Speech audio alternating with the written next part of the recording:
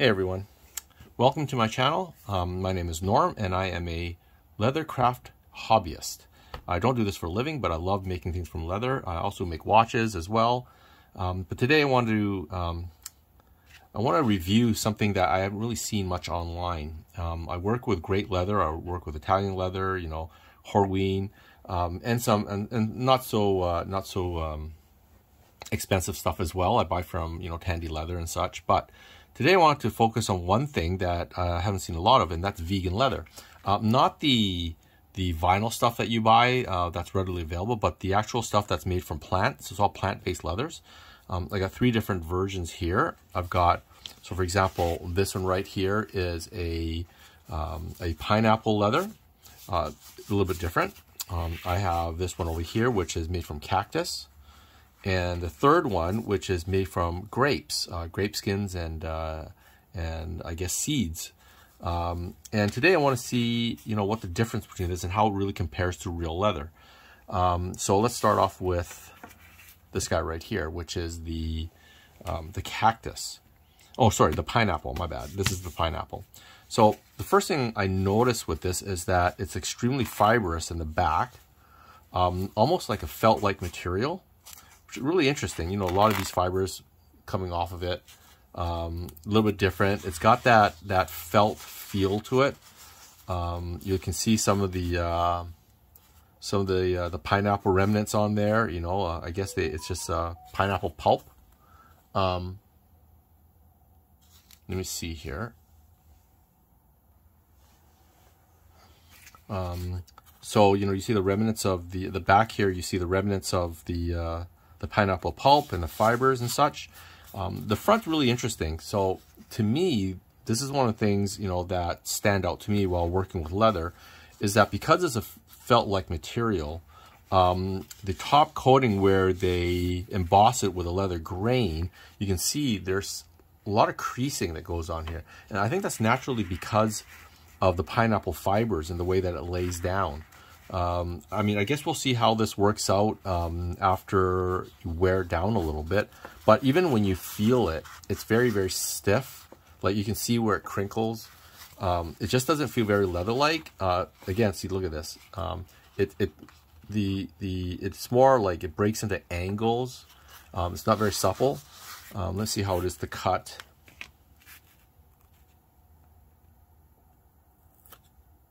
Let's see there. So here you can see, I'm not sure you can see that. There we go. These are the fibers on the inside. And I mean, it cuts okay. The top feels kind of plasticky and rubbery. But I guess that's the nature of the beast, I guess, is the only way they're going to be able to get the leather grain in there. Let's spray some alcohol on there and see how it reacts to alcohol.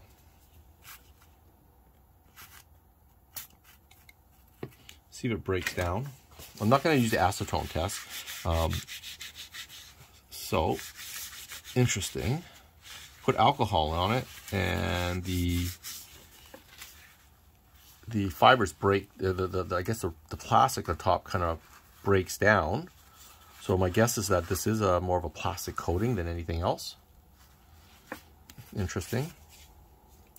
If I cut it with an X-Acto knife, let's see how that cuts.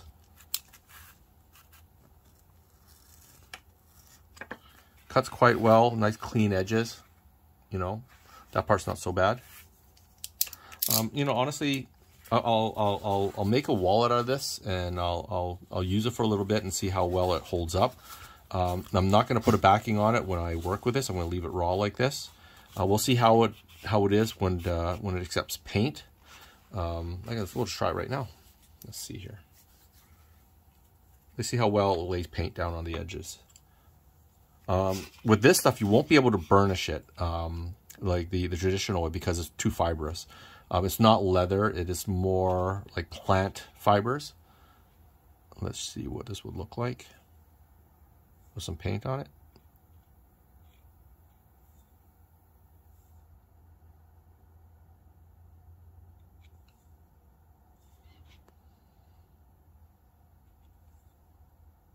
You know, all in all, I think, you know, it's a great alternative. I mean, I do work with regular leather, but I think it'd be a great alternative for people who would like to have a leather type wallet without actually using leather. So let that dry, and we'll come back to it in a few minutes.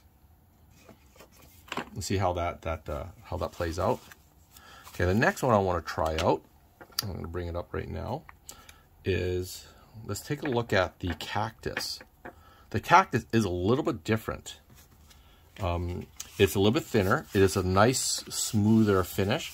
The backing, though, is definitely a material of some sort. It does not look like it's full Cactus, but it's actually not that thick. Let's take a look here. Oh, a little bit harder to cut, actually.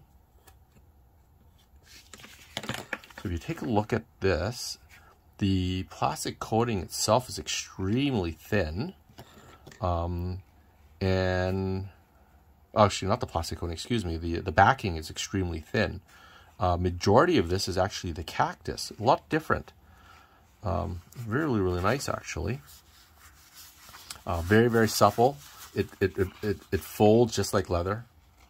It curves. There's no rough edges, just like on the other one where it kind of breaks apart.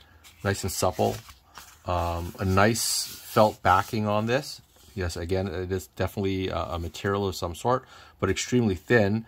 Most of it, if you take a look, if we can get that in focus, it's mostly, I'll use my it's mostly Cactus with a very, very thin backing material on it. Let's see how this one holds up to the alcohol test.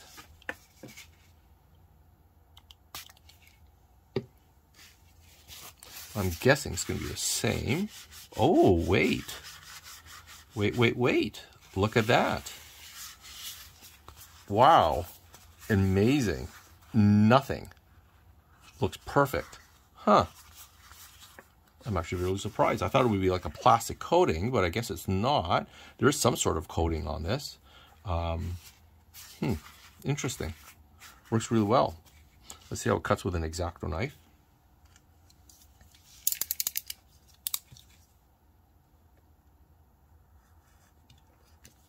Cuts really, really nice. And if you can take a look, I'm not sure we can tell by the shine here,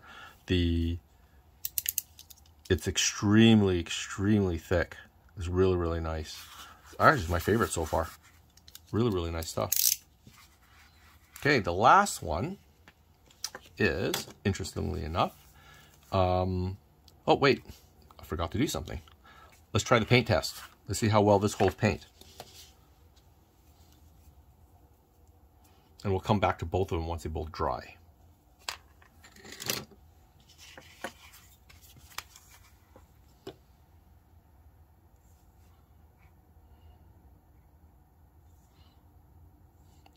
Let me see here. I mean, it lays down very nicely. Fair to how leather is. Again, you won't be able to burnish this stuff.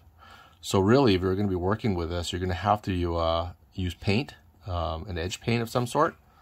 I use two different paints. I use a vernis paint that I got from Rocky Mountain, and also the Phoebings. Actually, no, the EcoFlow Edge Flex. That's from Tandy Leather. So that's what this black stuff is right now. So I'm going to let that one dry as well. Let's see how this one is doing so far. It's doing okay.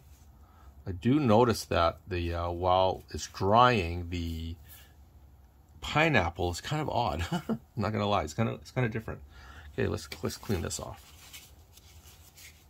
So the last one, which is by far the best feeling one, is a smaller piece I have. Yes, this is actually made from grapes.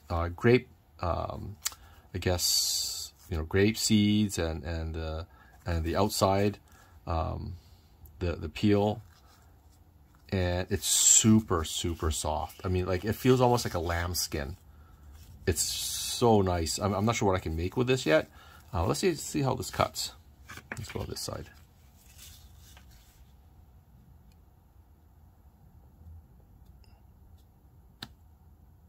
Ooh, this one's a little tougher to cut. Interesting. Let's take a look at this. This looks to me the complete opposite of the Cactus. So it looks like majority of this backing is fabric, and a very, very, very thin layer is the grape skin and the grape seeds. Really interesting. That might explain why it feels so supple, but I mean, even with the backing, I mean, it just flows so nicely. Let's see how this thing cuts.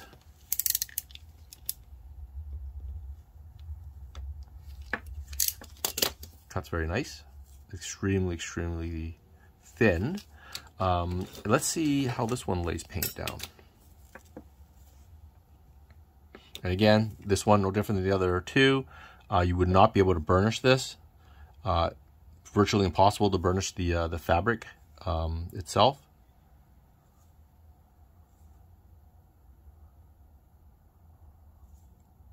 There we go. I'll put a little bit more down on there, and then we'll let this dry, and then we'll come back and we'll see how it is. Okay, let's put this over here. Let this dry for a bit. Oh, I don't know, one thing I noticed here, take a look at this. When I put the edge paint on, it actually bleeds right into the fabric. Unlike the other two that didn't, this one actually does. Huh, interesting. It's definitely more fabric than grape skin. Okay, we'll leave that alone. Okay, let's see how this one takes alcohol. Okay, you know, one of them was no good. The Cactus was great. Now let's take a look at the Grape. Wow. Actually really, really good. Let me see. Well, actually, no, I was wrong. Okay, so alcohol gums it up. I guess it's breaking down the plastic coating. So not very durable for that. Very interesting though. You might be able to see there's that little spot right there where where I rubbed. It's kind of worn. It's kind of sticky and tacky. Overall, it's not bad. I would not be able to, you wouldn't be able to use any sort of alcohol cleaner on this, but definitely the Cactus, definitely you can. So I did take the liberty to cut some of these out so I can make some wallets, and I'll probably make a video of those ones when I actually get to it, but let's take a look at this. So the interesting thing about some of these, I did not cut a wallet out from the grape skin because it's just way too thin. I'll figure what to make with one of those. But so this is the Cactus. So what I noticed with the Cactus when I cut it out, the curve, if you can see, it stays curved because it was rolled up. It doesn't flatten out very well. You know, I've tried flattening it out. I might have to put a backing on just to keep it flat. Don't know yet, but we'll see. So this is a simple card holder that I make, and we'll see how this one lays down. Now, I do have high hopes for the pineapple, even though it's not my favorite. It is nice and thick. Okay, it does have a unique, like, these crinkles on it, but that's fine. But it lays flat, and it's like perfect. You know, I'll lay some edge coat paint on this. You know, sand it down, make it look nice. Sew it up. I'll probably use some contrasting thread colors, maybe red on something like this, or maybe some blues. I don't know. We'll see how it looks, and you know, we'll see how these wallets turn out. But I have a bad feeling about this one. I think this one will be a more difficult one to make unless I actually glue down some sort of backing to this. I don't want to use leather, thin leather backing on this, because I want to keep this as vegan as possible for customers who may want a vegan option. I mean, we'll see. You know, I did sort of fold it the other way, but it sort of bounces back. So we'll see how that works out.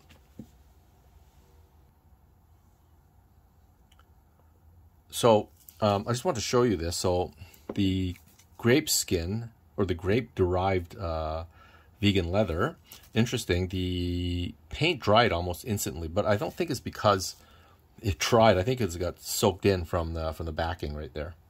The opposite's happening for the pineapple. If you can see, it's still wet. You know, it's been a few minutes and it's still kind of shiny in certain spots. And let's take a look at Oh, the Cactus is really turning out nice. It's a little bit wet, but it's a lot smoother. And I think the issue that we're going to have with the pineapple is that because of the fibers, it's going to take a lot more in terms of coats of edge coat paint to smooth it out, and it'll be quite a bit of sanding. But if you take a look at this, it's super smooth. Very, very little finishing. I mean, I'm sure a light sand, another coat, light sand, and it should be actually pretty good. Okay, let's wait a few more minutes and we'll see how it turns out. Okay, guys, it looks like they're all dried up. Let's take a review and let's see how they look. It's really nice. Yeah, this one, it is quite smooth. The bleeding, if it doesn't bother you, is the only thing I would find some people may not like. I know for myself, I usually paint the inside edges anyways, but, you know, I guess it looks okay. You know, a few coats on, you know, to thicken it up a bit, it'll look pretty good.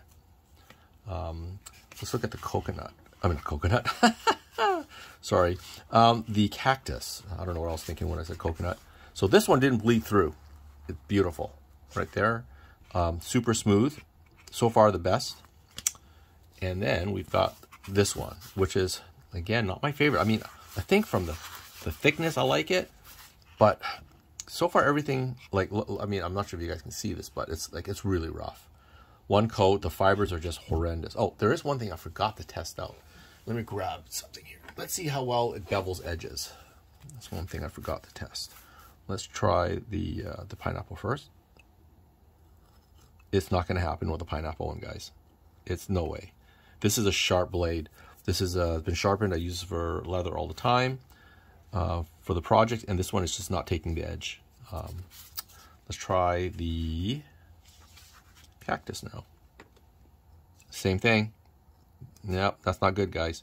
So one thing we're going to find when you're working with this stuff, you won't be able to use this. Let's try that. I mean, this one I doubt will work. It's too thin. It's too soft. No. It's not going to work, guys. So you won't be able to use this tool for the vegan leather stuff. So you are limited. You might have to change your style a little bit on how you do things. Let's try the creaser. Give me a sec here. Let me grab my. Oops. Ignore that sound. Okay, let's heat this thing up and see how well it heats up. Now, because it is plastic, I do not have high hopes for it, just so you guys know.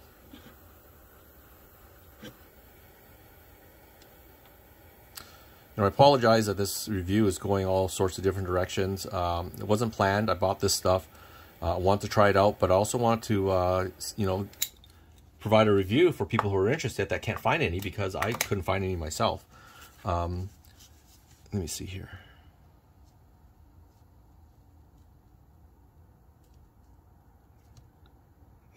Okay, the Grape is not accepting the creaser. Let's try the Cactus now. Let's do it in this corner right here. Nice short corner. Not accepting it either. It just bounces. I mean, it sort of works, but not really. Let's look at my favorite one. No, let's do this edge. No, let's do this edge.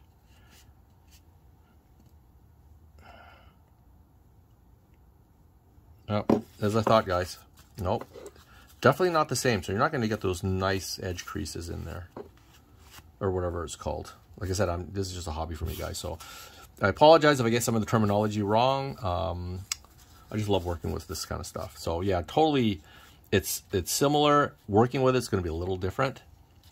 You can't bevel the edges. You can't use a creaser on it. But again, you know, you have to take the good with the bad, right? I mean, it is a different construction medium. So I'll give you my rundown on what my thoughts are. So out of the three, the pineapple is not the best looking one. Okay, now there's a version 1 that's even worse than this, that doesn't have this coating. I didn't bother buying that because it didn't look like leather. It looked almost like that felt stuff that you use for insulation. This didn't look right to me. This one at least had the texture. But the promising part for this will be very robust. It's very thick. You know, I tried ripping it earlier and I couldn't do it. It's just too fibrous. This one, I would say, you know, like if you had to make something and you didn't mind that, then I would say it'd be okay. But I would just say it's going to be a lot more work trying to create something. And part of the reasons is this. Now, you could use, you know, Max Matte on it from Giardini. And that would probably help speed things up a little bit, but that just adds an extra layer to it. You can't just, you know, put the paint on, sand it down, add the paint on, sand it down. You might have to use the Max Matte. But other than that, I would say, you know, out of 10, I'd probably give it a good, honestly, 5, 6. It wouldn't be my ideal material to work with. The Cactus. Now, I love this stuff. Okay, this I would give a solid, even with the shortcomings. It's just a feel of the material, and it does, yes, curve. And if we can figure that part out, I'd give this one probably a 7, 8 out of 10. It's great to work with. It lays down paint very smoothly on the edges. It is easy to cut. It's easy to work with, and it just feels great. You know, and there's no bleed through. So I would say that would be great.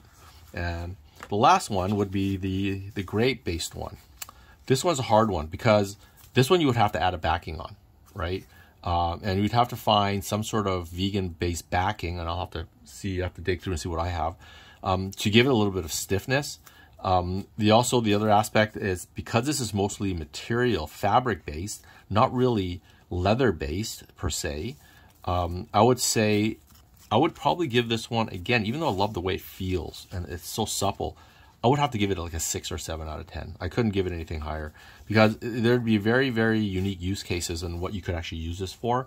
I mean, if you were making a big purse, okay, yes, you're going to use backing anyways. I would say it'd be great to make wallets or small leather goods. It might not be very good for that kind of stuff. So yeah, that's my review of the 3 different types of leathers. I will be making them, like I said earlier. I have already pre-cut a couple of wallets out that I will be playing around with as soon as I finish this next batch. Thank you very much for watching, guys. This is only my second video and only my first leather video. I have another video that I'm editing right now that goes through a process of making one of these wallets. I'm in the process right now of making, I think 16 of them. But there's a start to finish of how I go about making what I do. Again, this is Norm. My channel is Monkey King Leathers and Watches. It is a hobbyist channel, and thank you very much for stopping by, guys. Please leave your your likes and any comments that you might have. If you have any questions for me down below, be more than happy to answer them. If anybody's interested in my products, just reach out to me, and I'd love to help you guys out. Thanks a lot, and I'll see you in the next one. Okay, so I just wanted to mention this video is not sponsored by anybody. I went and bought this stuff myself, but I'm going to tell you what they are. So the pineapple one is called Peanutex, and let me see what the other one is. The cactus version is called Deserto, and the grape leather is called Veggia. I bought all of this stuff from a place called AlternativeLeathers.com. Pretty quick shipping. Ordered it, came within a couple of days, and I'll put the links in the description below.